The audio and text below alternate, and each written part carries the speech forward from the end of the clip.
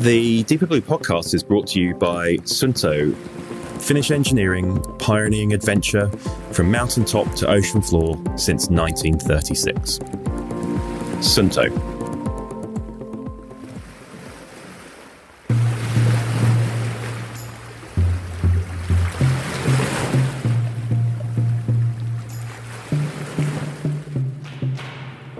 Welcome to the DeeperBlue Podcast, your weekly guide to everything that is happening around the world underwater. My name is Stephen Whelan. I'm the founder of DeeperBlue.com, the world's most popular diving website. Every week, the DeeperBlue Podcast covers everything that's happening in the scuba diving, freediving, diving travel, and ocean advocates world. So join us as we explore the DeeperBlue.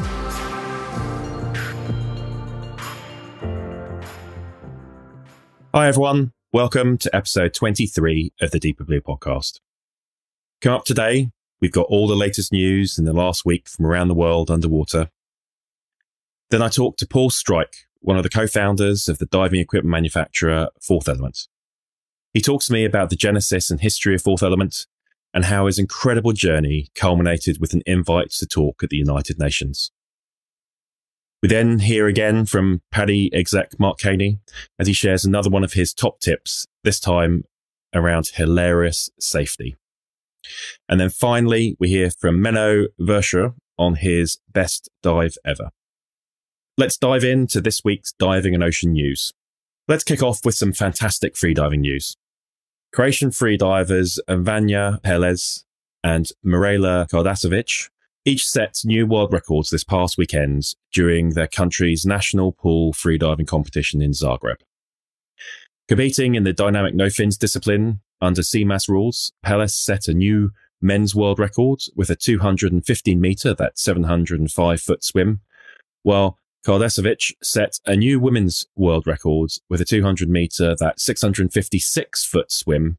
Mirela commented on Facebook that COVID restrictions had made the journey to the competition rather hard, but she was very pleased to be back competing again, and now they are waiting on the record being validated and are going to head back to do some more training at their base camp. You can check out some pictures and more details on the news post on DeeperBlue.com.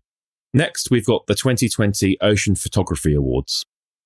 The awards, in partnership with the non-profit Sea Legacy, are a celebration of our blue planet. Both organisations have a mission to shine a light on the threats facing the oceans and to raise money for its protection whilst showcasing the work of some of the finest photographers in the world. They whittled down from more than 3,000 submissions from across the world to a final 100 images that were selected across 6 categories, with an overall winner as Ocean Photographer of the Year 2020 that was crowned at a virtual ceremony on the 19th of November. The images of finalists showcase the astounding snapshots of our wild blue spaces, from devastating photographs detailing the horrors of plastic pollution on the ocean and its inhabitants to the inspiring images of wildlife thriving in their natural habitat. Discover the beauty and the very real threats to our oceans. Photos capture the magnificence of the underwater perspective with images of the ocean's most dazzling flora and fauna, whilst captivating shots of how our own species interacts with the blue planet. This includes diving in vast underwater cave systems and surfing enormous remote waves, and each of these photos is surely going to catch your eye. The winners themselves were crowned across 6 categories, including Ocean Conservation Photographer of the Year, Ocean Explorer Photographer of the Year, Ocean Adventure Photographer of the Year, Young Ocean Photographer, and Collective Portfolio Awards, as well as a Community Choice Award. The overall Ocean Photographer of the Year was also announced, and I was so pleased to hear that Nadia Ali, the founder of one of the other diving media sites out there, Scuba Diver Life, was crowned as the overall winner on the night. Talking about stunning imagery, there's a new film out there called Meraki, which is now available to watch on YouTube.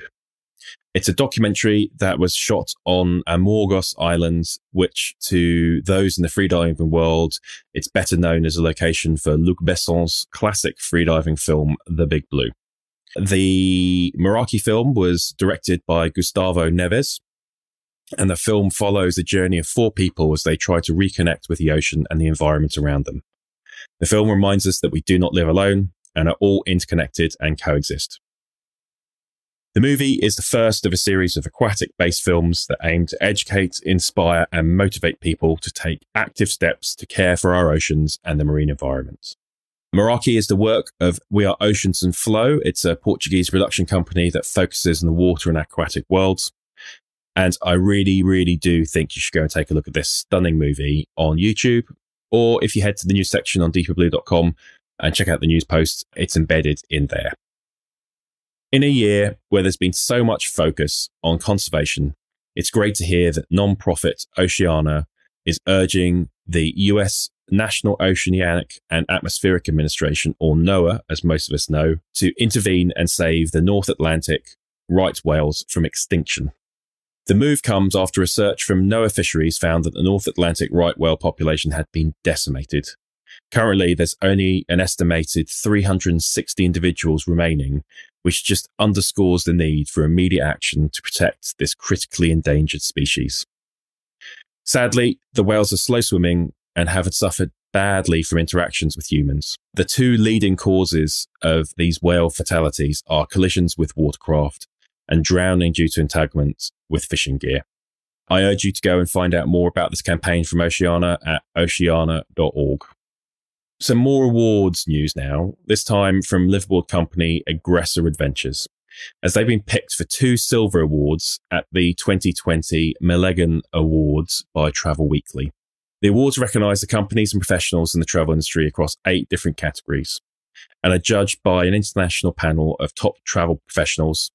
And pleased to hear that Aggressor Adventures won both the overall river cruising category with the Aggressor Nile Queen and the overall destinations category with the Aggressor Safari Lodge in Sri Lanka. Huge congrats to the team there. Always great to hear some good news from the diving travel side of things, which obviously has been hit disproportionately hard by COVID. Talking of COVID, although a lot of us are stuck at home or enjoying local diving, the folks over at Divershore are prepared for all types of diver and diving near and far, as they have now added several COVID-related benefits to their diving insurance coverage after conducting research with many of their stakeholders. You can now get trip cancellation cover if, unfortunately, you contract COVID-19 prior to the start of a trip, as well as any medical expenses coverage for COVID-19 while you're on your trip. Coverage for quarantine expenses are also included if you have to quarantine during your trip.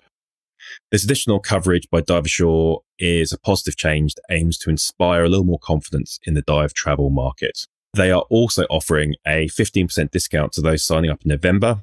If you head to DeeperBlue.com, check out the news item around it. There's some detail around the coupon code you can use to get that discount. Finally, I'm incredibly proud that we're working with a company called T-Mill that help produce our official clothing line and use a print-on-demand technology behind it. This last weekend, we teamed up for a campaign called 1T, 1 kilogram. Behind this catchy tagline, the idea was for every order made over the weekend on the DeeperBlue official clothing store, 1 kilogram of ocean-bound plastic is going to be recovered and recycled. This plastic waste is removed from coastal communities across our planet, with every order stopping the equivalent of 50 plastic bottles entering our oceans. This was done in collaboration and being funded through the non-profit Plastic Bank. And it's a small thing, and for now, it was only active over the weekends.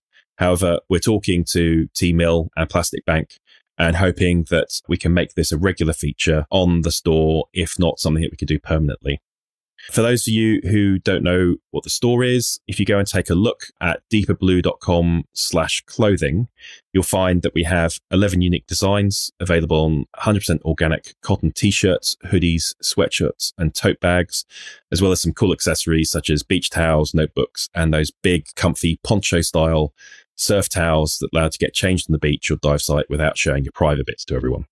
Every single item that you buy in the shop supports keeping our team and this podcast working on a mission to keep you informed of everything going on in the diving world, give you a safe place to chat with your fellow divers in the forums and the social media, and keep you inspired around all the content that we put out, both on the web, on the app, and on social media.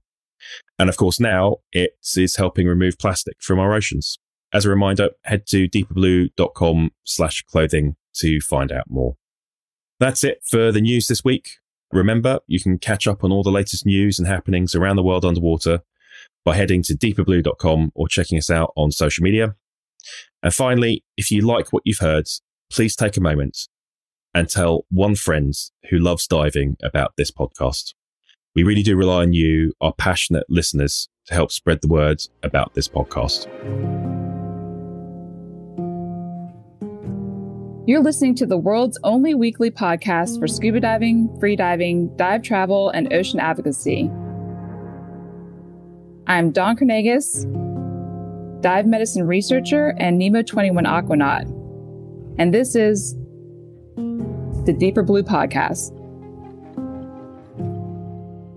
Today on the podcast, Stephen speaks with Paul Strike, co-founder of Fourth Element, a manufacturer of dive gear and thermal protection for divers. Paul shares a bit about how Fourth Element came about and his incredible journey as a manufacturer that culminated with him speaking at the UN. Today, we have Paul Strike, or Strikey as we know him, who's one of the co-founders of Fourth Element. Paul, welcome to the podcast. Thanks, Stephen. Why don't you tell us a little bit more about Fourth Element and how it came into being and what you guys do? Fourth Element came into being back in 1999 when Jim and I had spent a day diving in the Red Sea, having a fabulous time, and then reflecting upon that over a beer in Sharm el-Sheikh, in the Camel Bar to be precise.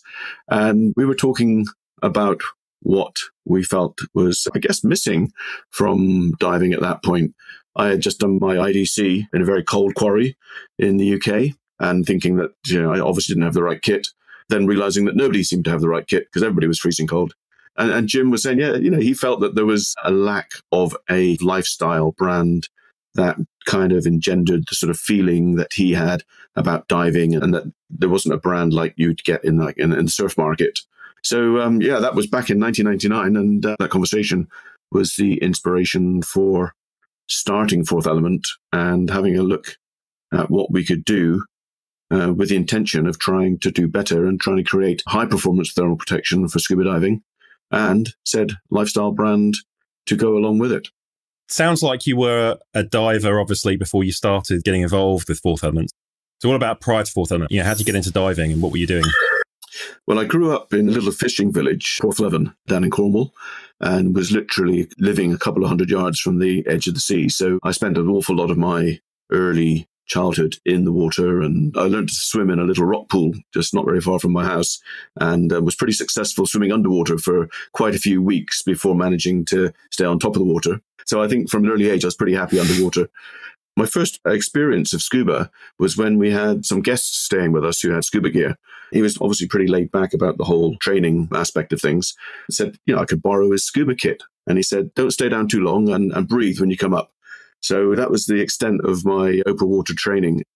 I had the opportunity to go to Australia, and having been inspired by the films of Jacques Cousteau from an early age, I knew that I just had to get qualified to dive on the Barrier Reef. So that's what prompted my dive training when I was in my 20s. And my next qualifying dive after being under Swanage Pier was on the Barrier Reef. And I've loved diving ever since. Fourth Element itself, thermal protection is obviously primarily what you do, but you've also got a very big sort of ocean protection, conservation thread to what you do. So tell us a little bit about that. For a long time, Jim and I have been very focused on the potential for recycled materials. Back in the early 2000s, we started having a look at using recycled polyesters in some of our undersuits.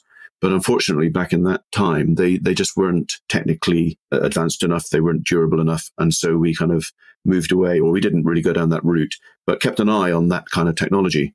So about 6-7 years ago now, we became aware that volunteer divers were taking ghost fishing net from wrecks and reefs, helping to clean up the ocean, make the wreck a safer place to dive, but also get rid of tons of plastic and netting that can kill a huge variety of marine life. So we were aware that this nylon could actually be recycled and could actually then be used in creating a high enough performance fabric. And one of the fabrics that we were able to create was a nylon lycra. And we had to really work at getting that together in terms of a supply chain, from sourcing the recycled nylon yarn to encouraging knitters, mills to actually use the yarn to create a fabric that we could then actually use ourselves, which we would then obviously cut into swimwear, rash guards and so on. So we've worked pretty hard at trying to find alternatives to plastic. And one of the exciting products that we're launching this year is also a neoprene or a non-neoprene suit using a naturally grown rubber as opposed to a petrochemically based manufactured one. Definitely very much in the mindset and ethos of a more sustainable approach to product development and to running the business as a whole. That's an amazing mission. I know you guys have not only been leading the way, but also been helping the rest of the diving industry think about it as well through Mission 2020. But I think also it went beyond that. It's not just the diving industry that you're helping inspire, but you went to the UN. Yes, absolutely. I mean, quite an experience, and felt very honoured to actually have that opportunity. As part of our involvement with recycling fishing net, I got very involved in the Global Ghost Gear Initiative and ended up chairing the Solutions Working Group for a number of years. And I was asked to talk at the UN to give a business perspective on a more sustainable approach to the recycling of ghost fishing nets. Yeah, wow, what an exciting experience that was.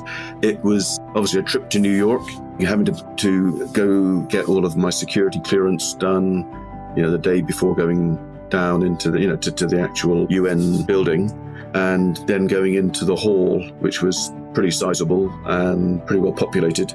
I'd like to say it was tens of thousands, but no, that would be exaggerating. But it was a few hundred, but it's mainly the kind of delegations from various countries. But it felt like quite a high-powered crowd, should we say. And looking at where I was going to be perched with the little sort of Paul Strike Fourth Element name in lights. And the proceedings were opened by the Secretary General of the UN, and then an address given by Deputy Prime Minister of Belgium on sustainability, followed by various presidents of quite a few South Pacific islands, Fiji and Palau, and obviously their direct experience of ocean pollution and plastics and debris, and that quite often ended up on their shores, but actually came from somewhere quite different. Then it was my turn, and once I was there and made a start, I actually thoroughly enjoyed it. I felt quite pleased with how things came across. Overall, just an amazing weekend, and obviously something that I will definitely never forget.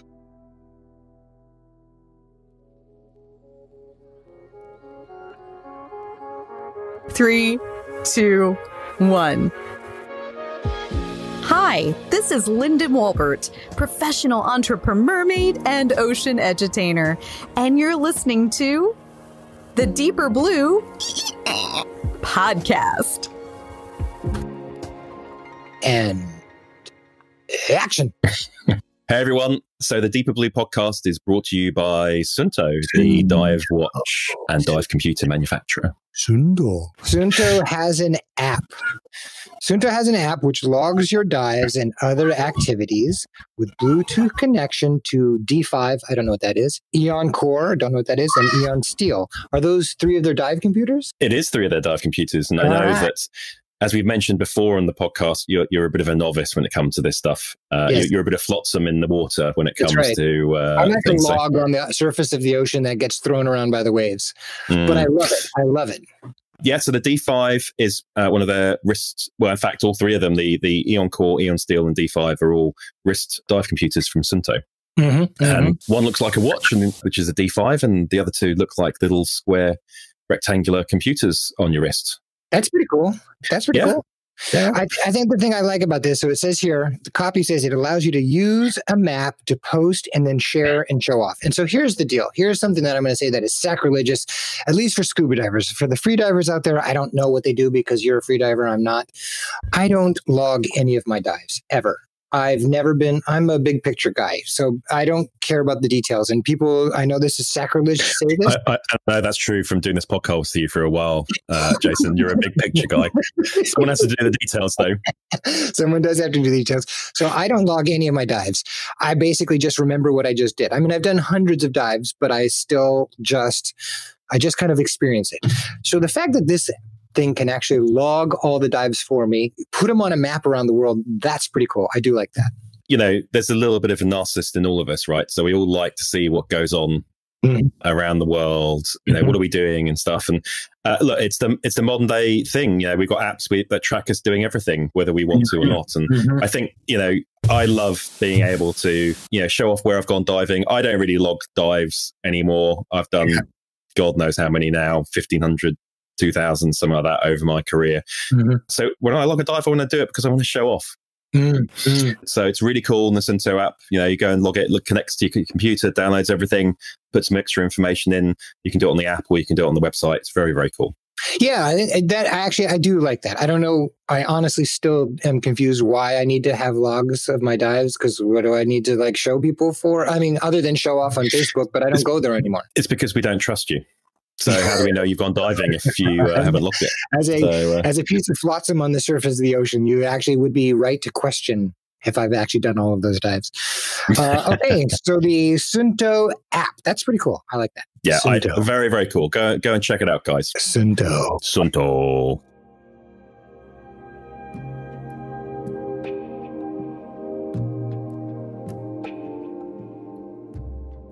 This is Mr. Mark Caney's top tip. Mark, do you have a top tip to share with our listeners today? I do. This is more of a safety tip. Amazing. I'm all fins and ears. So if you ever start descending on a dive and find it seems really dark and you have trouble holding your regulator in, you probably put your hood on backwards. Are these top tips or stand-up?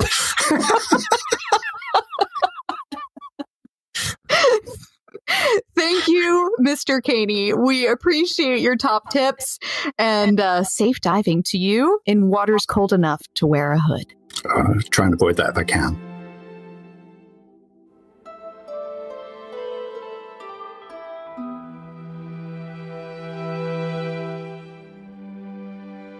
Finally, every episode we share a story from you, the dive community, where we ask you to tell us about your best dive ever. Hi, this is Menno Verschuur for the DeeperBlue Podcast about the best dive ever. Having worked in diving for quite a few years, I've racked up my fair share of what I call great dives. But if you ask me about my best dive ever, I can't always go back to one specific dive. This happened a few years ago. I was running a dive shop on an expedition sailing vessel in the South Pacific. We did our fair share of exploration diving, just looking at the sea charts, looking at promising walls and jumping in and see what the luck of the draw brought us a day. This specific dive happened while we were cruising from Vanuatu to PNG. On this specific day, I was doing the Officer of the Watch on the sunrise shift. While I was doing my duties as Officer of the Watch, I looked at the sea charts and noticed we're going to pass a little island with some really nice drop-offs on it. So I woke up the captain and said, this is what's going to happen. Hesitantly, he agreed, and I woke up some fellow crew members who were also dive instructors. We descended along this beautiful reef. It was just mind-blowingly beautiful. The coral quality, the coral quantity, it was something I never have seen before in my 25 years of diving. As we descended, we saw a big school of bumpet parrotfish coming up the wall from the deep towards the shallows. The quantity was just incredible. It was just a really massive school. And the size of these guys, these were like 1.5 times bigger than I have seen before in my life. Beautiful. It was a great start to the dive. We followed the reef for a good portion of time, slowly shallowing up, and just along the whole reef, just the quality of the coral, the quantity, the colorfulness, it was just so pristine, so beautiful. It's like what you expect diving to be if you look at the old Jacques Cousteau movies. Along the dive was followed by a little black-tape shark who kind of scooted along and was just very curious. Imagine we were probably the first guys diving that reef. These fish, marine life, had probably never seen people in the water before. As we ascended and surfaced, I looked at my fellow divers. Again, these were seasoned professionals, been diving all over the world, between us with probably over 10,000 dives in the whole world. And we just looked at each other and we started laughing. And we just said, this is probably the best dive we've done in our life. We were just silent while waiting for the boat to pick us up and just enjoyed this great dive we've done. And It's till this day still the best dive I've ever done in my life. Although as any diver, I'm kind of in the elusive search to find an even better one. Thank you, and I hope you enjoyed the little story, and keep on diving. We'd love to hear your story about diving. So at the end of the show, you'll find out all the info you need to submit your best dive ever.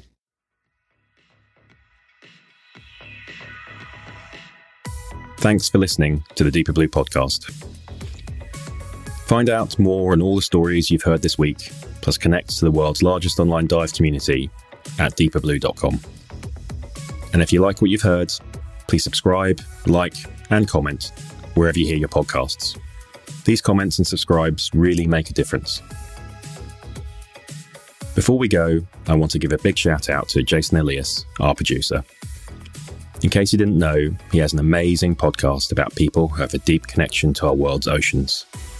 Connections strong enough that they've dedicated some part of their lives to being in or working on behalf of the water. Take a listen when you get a moment to Jason's show, The Big Deep Podcast. Every week, we want to hear your stories and share them with the world. So please record and send in your short story of your best dive ever. Keep it brief, no longer than 2 minutes, please. And in it, tell us your name and location, where you were on the dive, what happened that made it so great, and why it's meant so much to you. You can get that over to us at bestdiveever@DeeperBlue.com, or head to our website, podcast.DeeperBlue.com/bestdiveever. Join us again next week and explore much more of the Deeper Blue.